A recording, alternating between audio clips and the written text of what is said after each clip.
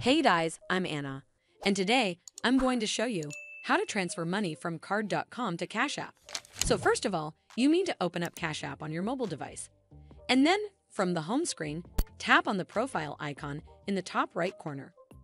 It'll take you to this screen. From here, scroll down and tap on Linked Banks. Once you're on this screen, you simply need to tap on Link Debit Card.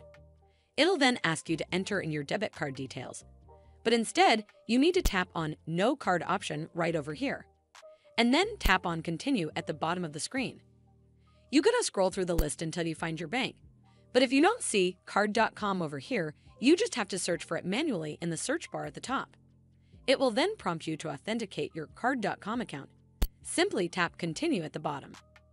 After that, you'll be taken to this login page. Over here, all you need to do is log into your card.com account like you usually would.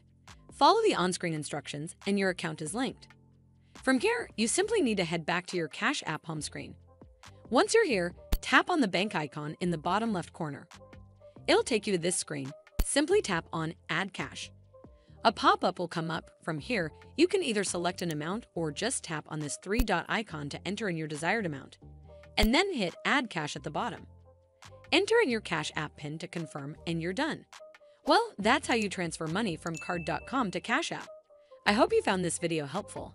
And if you did, make sure you give it a thumbs up to see more videos like this, and don't forget to hit that subscribe button. We'll see you in the next one.